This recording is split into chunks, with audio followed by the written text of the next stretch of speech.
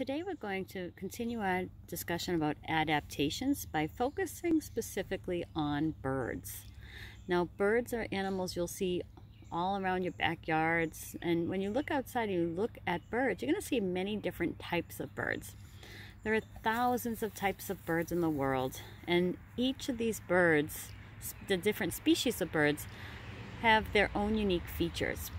We're going to focus today on the beaks of the birds. Sometimes these beaks are called bills. For example, like a duck has a rounded beak, and that beak is called a bill. But also other birds have pointy beaks. So you're going to have some materials. You're going to have a little cup. I just chose this glass one from my kitchen.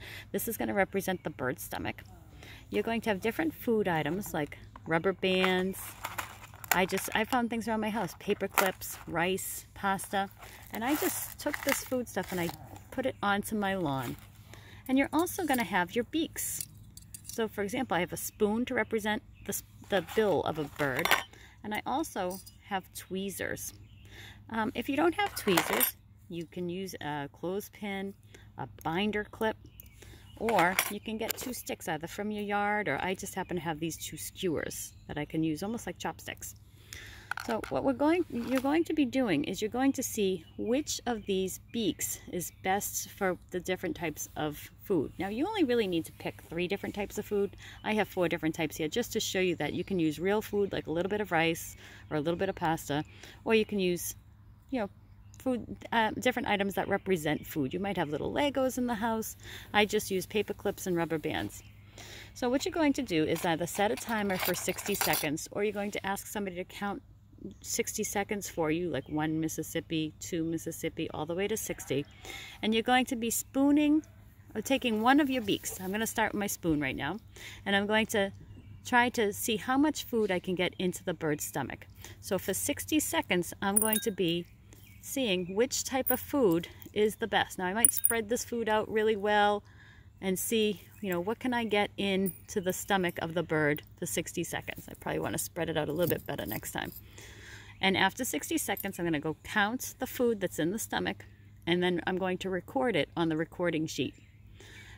Then you're going to just put the food back in the grass again, spread it out as well as you can, and then you're going to take a different type of a beak.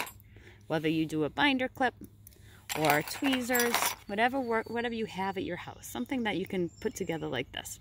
I'm assuming everybody has a spoon. I think we're all set for spoons, but this, just find 2 things that can go together like in this this way.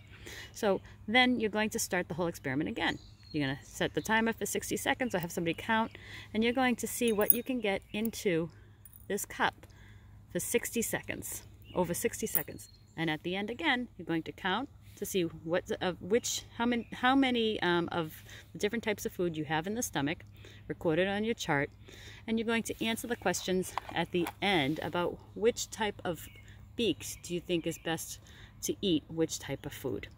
I hope you have fun doing this, and while you're doing the experiment, be thinking about you as a bird eating your food. Which type of beak do you think would best fit the different types of food that your bird is trying to eat. Have fun.